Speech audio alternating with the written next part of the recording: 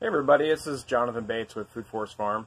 Just going to do a quick video here. I wanted to show you, I did a bucket experiment with a bunch of my perennial herbs and trees to make a silage from the leaves to feed to the livestock here on the farm. We have cows and sheep.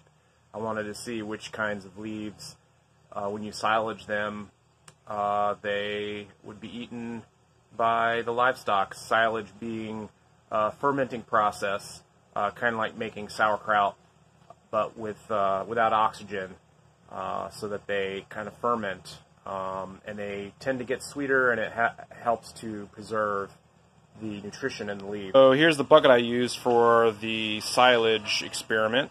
It's just a 5-gallon bucket.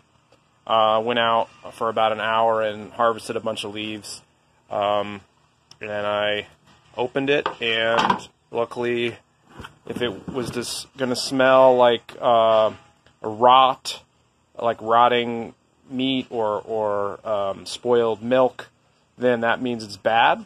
But if it has kind of a earthy smell, has like a fermented kind of molassesy dark green smell, like not quite what you smell when grass starts to ferment after you mow the lawn, but has a more nutty flavor to it or smell to it.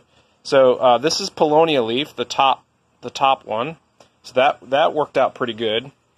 Then as you work your way down, I did a bunch of layers of things. Paulownia, tomatosa, it's on that level. This is Illinois bundleflower, which is a nitrogen-fixing herb, dieback perennial from the prairie. And that actually looks like it did pretty good, but we'll see if the animals like to eat it. Paulownia, by the way, is a fast-growing tree with really big leaves. I have another video about that on my website. And as you get down here, my next thing I tried was, let's see what's down here. This is wild senna, which is another dieback perennial herbaceous, but it does leave woody stalks, just like the Illinois bundleflower, but it's native, and it's another nitrogen fixer. So that one might be a winner, I think, for the livestock. And as you get down here a little deeper, you can see I packed in a lot. It really, really packed. Maybe packed as much as 10 pounds, 10, 15 pounds of material. Because you gotta push the air out when you do it. You really gotta pack it down for it to work. And then down at the bottom is the willow is the thing I really wanted to try. I just didn't have a lot of willow yet because it's newly planted, and I didn't want to destroy the willow. But you can see here, the leaves turn kind of blackish brown. Take a whiff of that.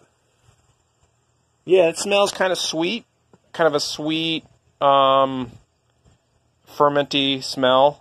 So my hope is at least the animals will really relish that and eat it up.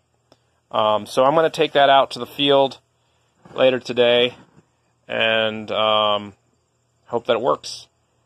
This is my silage experiment with some of the herbaceous perennials and trees in my garden to try to feed to the livestock here on the farm. I'm here at the paddock with the sheep and the cows. I'm going to go ahead and put in the different experimental forages that I've grown and fermented.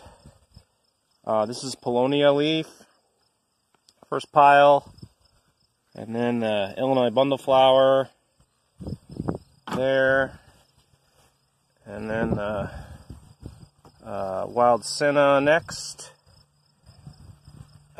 there, and then the willow next. Let's see.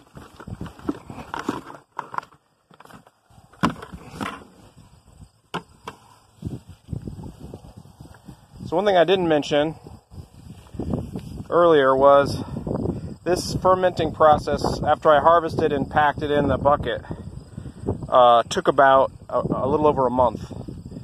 So it just takes some time. It doesn't happen right away. Just like if you were making sauerkraut or jun or kombucha, or beer or wine, it's kind of the similar fermentation time. Takes some time to get the bacteria working and breaking those sugars down so that the animals can be more interested in eating it. But here's our Silvopasture at Shelter Belt Farm. I help Erica Fernay and her family move these animals every morning, and she's gracious enough to allow me at Food Forest Farm to do some forage experiments with these folks, these cows and sheep. I got some water, some mineral. Let's see if they eat these forages.